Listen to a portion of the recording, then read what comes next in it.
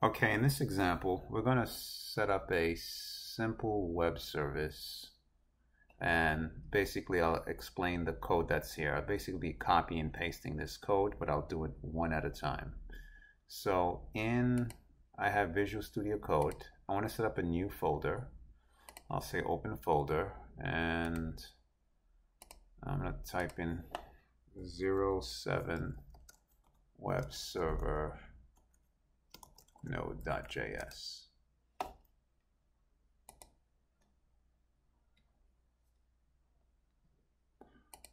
Okay, in the folder, I'll create a new file. This file I tend to name app.js. I just want it to be the first thing in my directory structure, and it's just going to be easy for me to type it in, and I'll talk about that in a second. So that is called underscore app.js.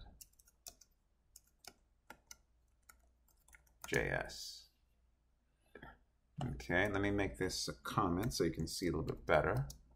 I'll say file name, save it, update later, and let me go to terminal just to see how it looks, just to make sure it's there. I'm on Windows 10 and I don't like this prompt being there all the time, so I'm going to do CMD for command, and then I can say echo off just to get rid of the prompt. I'll do a dir to make sure I'm in the right directory so I can see that file I just created. Next step, let's install Express.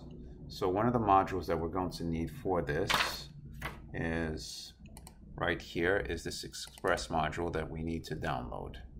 And on the previous page, I think if I hit back, will it show it to me? Oh, no, it doesn't.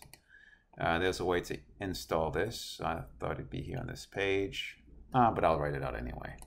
So what I'm going to do here is I'm going to type in the npm install express -jas save. Hit enter, and it will install the Express module. It looks like it's done, and I think we're ready to set this up. I'm going to do, oh, you know what, I forgot to do an npm init, so let's get that over with. This is the name of my project. I'm going to hit enter. The version for now, hit enter. Description, I'm going to hit enter. This is my starting page, so we're starting point. Test commands, we don't have any test commands. Git repository, I don't have a Git repository. Keywords, learning, node.js. Author, me, Boule, Sean. License, no. I'm going to say yes, is this okay? And if I look at my folder structure, it created this package file right here. So let's close that. I think the most important thing for now, look at the dependencies here. Notice here that it's saying that this depends on Express. And that's us setting up this environment. So in the next video, we'll actually start coding. So this is just the setup portion. Also, I'd like for you to have in the background Postman. So once we do some coding, we can see what we're doing. Let's see, no. So have Postman ready to go too.